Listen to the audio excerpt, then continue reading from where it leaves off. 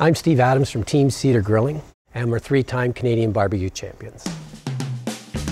It's not normal type of barbecuing, it's very extreme. So we push the limits of barbecue all the time. It all has to do with perfection. I first chose Crown Verity back in 2004. If I've spent a year preparing to compete in a competition, I need something that's going to perform and not let me down. Instant heat and something of quality. That's where Crown Verity comes in. Quality all the way.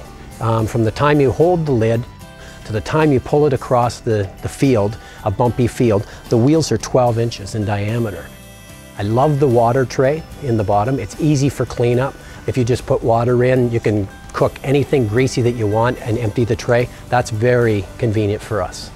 You also aren't going to have flare-ups because you've got a deflector plate and all of the grease is going to go down on that deflector plate to flavorize the meat, and then the fat will go down to the water tray for easy removal. I love the pilot light system, and you can turn on any burner and you're up to 700-800 degrees within seconds. That's what I need. The bun rack, we use that a lot. It goes above the main grate, and for indirect cooking you just turn each outside burner on, and it's removable, which is nice. The rotisserie motor, when we have a large piece of meat on it, a hip of beef or something like that, then it'll turn 100 pounds with no problem. You don't have to balance it out. The front shelves and the side shelves, they're easily removable, which I like. I don't want something fixed.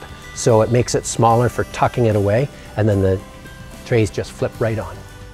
What I really push about a Crown Verity barbecue is the ease of cleanup.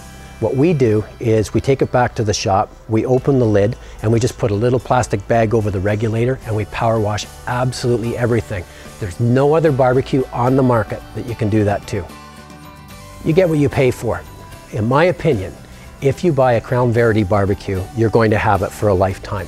My barbecue from 2004 is still going strong. It's 2011, and it looks just like the day I got it. It's all about perfection for us.